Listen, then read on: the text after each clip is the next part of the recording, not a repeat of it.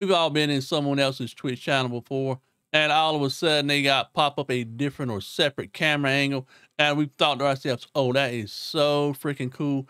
I wish I could have that for my Twitch streaming as well." Well, today we're going to show you how to do that, how to set it up, and how to have a separate camera angle for your Twitch or YouTube live stream with just a press of a button and a little bit of software as well for little to no cost at all.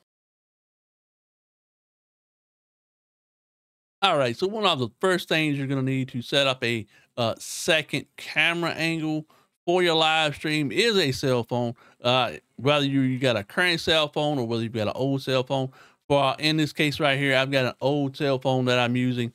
That where I upgraded my phone back in November, so got my new cell phone, and I figured, what the heck, why not use my second cell phone or my old cell phone to be able to set up a secondary camera angle. In the event that you don't even have a camera for your live stream, you can actually use your cell phone this way to set up a main or primary camera for your live stream as well. But one of the first things you're going to do right off the bat is go to your Google Play Store or iOS store as well. But let's open up our phone right here. So here we got our phone. I've got an Android phone. So go to the Play Store right off the start, and you're going to type in DroidCam in the search bar, and you're going to be greeted with a couple of different options right here. You've got DroidCam webcam for PC, DroidCamX, which is HD webcam for PC, and you're going to be greeted with DroidCam OBS as well. I personally have the DroidCamX HD webcam for PC.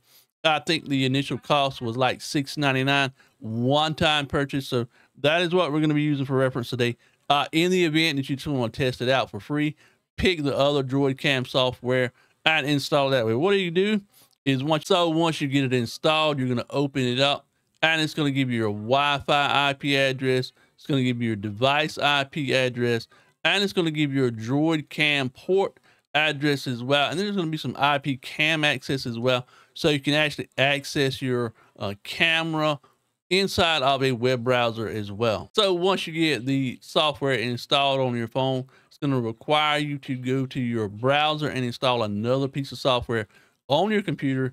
That way you'll be able to connect the two from your phone to your computer and be able to have access to your phone inside of your computer. So let's just go to your web browser. Once you go to your web browser, you're going to search up DroidCam. One of the first websites that takes you to is Dev47 Apps. This is the DroidCam client. It's going to tell you to download it for Windows. Once you click on it, you're going to install the software onto your computer. After you get it successfully installed, you'll be greeted with the program itself once you start it. So after you get the software successfully installed, you're going to head back and start up the application for DroidCam client. And all you got to do is once you get it installed, you're going to start it just like you would any other singular program. So let's just open up our Droid app client, and this is the screen you're going to be greeted with right off the bat. Before you do anything else, just go in here, familiarize yourself with the different things inside here. You got compact mode always on top, stats that will show the actual stats on the screen. HD mode is only available if you use the paid version. If you're not using the paid version, it uses a lower resolution. But let's just click on it just for the sake of the video. So right there, as you can see, you got our webcam output options. You can set it for 480p, 720p, 4.3, or 720p 16:9. And then you have the high definition resolution, which is 1080p. That option is only available if you are using the paid version of the software. Again, it's just a one-time purchase, I think, of $6.99 or $7.99 for the actual app. And once you set it to 1080p, it's going to require you to restart your computer and restart the app as well. But let's get out of this little part of the screen and go back and show how to set it up initially. So let's just cancel that. So right off the bat, you're going to hit the DroidCam. You're going to hit start. To be able to stream the footage from your camera to your OBS, you're going to have to connect it in one of two ways. You can connect it over a USB connection by having a USB cable connected to your computer and one connected to your phone as well. If you're not greeted with a phone that is connected, you can actually hit the refresh button, which is that button right there, and it will refresh and should show you the phone that you have connected to the software.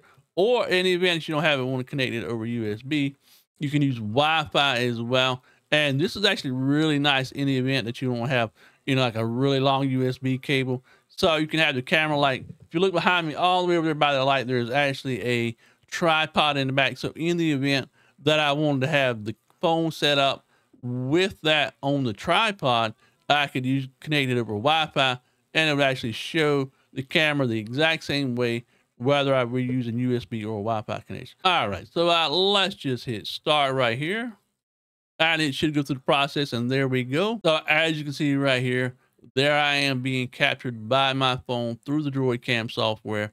So now let's go about adding this scene to our OBS software. That way we can have a camera angle or a secondary camera angle inside of OBS. I currently have it already set up, so I'll show you how to show it what it looks like real quick. So I'm using my Stream Deck to be able to control it, but you don't have to have a Stream Deck to do this. But as you can see, we've got our secondary camera angle right there. That is coming directly from our phone.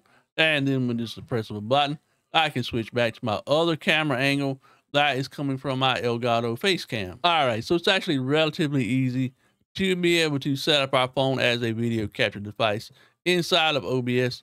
All you're gonna do is hit the plus mark, go down through the list. We're gonna find video capture device. You are actually greeted with create a new. In this case, we're gonna change the name of our video capture device to, let's just erase that, call it DroidCam. So there it is right there, DroidCam. We're gonna tap OK. Make sure make source visible is checked. So now we have our DroidCam software right here. It's already picked the wrong one. You got several different options: DroidCam 2, DroidCam 3. The different ones add a different kind of color to the background, but either one worked really well. And there we go. There is our DroidCam software. It detects it as a camera source, just like it would inside of anything else. It detects it just as a camera source, just like our webcam. Well, let me make this window a little bit smaller so you can actually see it. All right, there is our camera. So as you can see, there is our original camera down here on the left-hand side. And then we have our secondary camera angle set up inside of OBS. And now you can just move it around. You can resize it just like you would. Only downside to having a camera source like this with the DroidCam software, you do not have any options at all to be able to adjust the camera like you would a standard webcam. But let me close it real quick and I'll show you exactly what I'm talking about. So as I was saying, you can have the option just like you normally would to deactivate configure video. Inside of OBS, you can use the configure video button to adjust the sliders left and right. If you click configure video inside of OBS using the DroidCam, it will not open any window whatsoever. So any settings adjustment must be done directly from the DroidCam software itself. All right, so let's pop back over here real quick to our other screen. That way we can see how to adjust the camera settings inside of the DroidCam client. So here we are back inside of the DroidCam client software. And if you notice, there are a few buttons located across the bottom of the DroidCam software. There is a zoom in, zoom out option. So you can actually zoom in as much as you want, zoom out. There is no pan option, unfortunately. So you only have the option to zoom in and zoom out. You can actually cut on the light on your phone this way. There is an autofocus option as well, so you can turn autofocus on or off. You can actually flip the camera angle, whether it's left, whether it's right. You can actually do this part actually inside of OBS as well. You can rotate the camera as well to different angles. In the event that you want to make something special with it, have a reward where the camera is upside down inside of OBS. And then you can take a screenshot of your current image that is located on the DroidCam. There are also some other options as well by clicking the three dots. You can adjust the brightness, you can adjust the white balance, you can adjust the exposure as well by turning the exposure up or down. If you are choosing to record audio from your phone, you can actually turn the audio boost up as well. However, I would suggest not using the audio that is coming directly from your phone because it can get distorted by using the volume boost. So just like I was saying, you can actually adjust the settings for your DroidCam inside here. So white balance, you can set it to automatic if you like the automatic looks. Fluorescent, incandescent, warm fluorescent as well. And it changes the overall color and look of your DroidCam by choosing the different ones. So let's just say you like the way the twilight looks. So it gives you, I guess, like a darker, or like it would be darker outside a little bit, I guess. A lot of times I actually just use the automatic option for the white balance. It does pretty good depending on your phone, I guess. So by choosing the different white balances, you can actually adjust how the camera looks. If you don't like the way it looks on automatic because it doesn't work well with your phone or whatever, you can go through the different ones and pick the one that actually looks the best or you think looks the best on screen. The next feature is the exposure lock. With the exposure locked on, it prevents your phone from trying to auto adjust the exposure on the camera from inside the phone. So I leave this on. However, there is an exposure offset as well that you can use to lower and raise the exposure manually. If it's too high, you can lower it back down. So once you feel it's in the right position or you get the right exposure look, you can leave the offset right there. In the case right here, I'm gonna turn it down just a little bit because I know the lighting is not directly behind my phone. So it makes it a little bit kind of washed out or a little bit grainy. You don't want to have that really grainy look coming from your phone. There is also a brightness and a contrast. Honestly, I would leave these settings alone because if you adjust it too much, the darkness can get really, really low or really, really high. So I just hit the reset button and reset it back to what it normally was. The contrast is the same way. If you do it too much, it washes you out. And if you lower down too much, it kind of looks weird as well. But again, just leave the contrast and the brightness alone, unless you feel like it really needs a little bit of adjusting.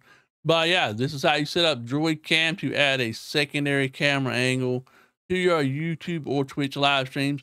In the event that you're not a live streamer at all, and you don't have a secondary camera angle for TikTok or whatever you're using it for, DroidCam does this really well. I'm really impressed by the options that it does give you to be able to set up your phone for a secondary camera. But anyway, I'll leave links down below to all of the software that was used inside of this video. In the event that you want to download this for yourself and set it up, DroidCamX software. This is not a sponsored video at all. This is something that I found to use. Having a secondary camera angle is actually really nice. At least I thought so anyway. But anyway, guys and gals, hope you enjoyed this video. Look forward to seeing you in the next one. Until then, much love, peace out, and we'll see you soon.